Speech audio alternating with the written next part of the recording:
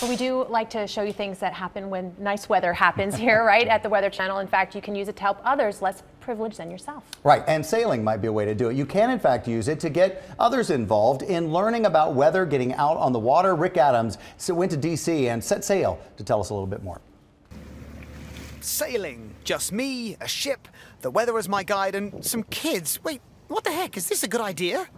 Yes, DC Sail teaches kids to harness the elements with a scholarship for those less privileged like Fortune, who's now an instructor.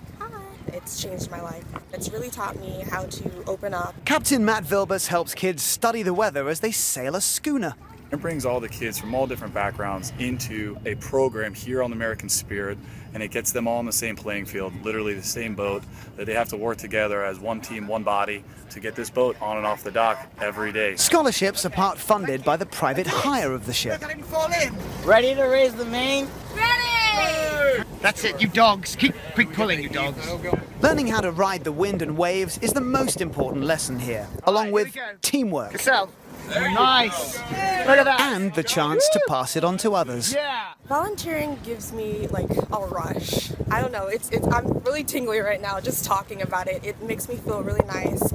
All the staff at DC Sail, they really worked with me. I'm dyslexic also, so they really helped me.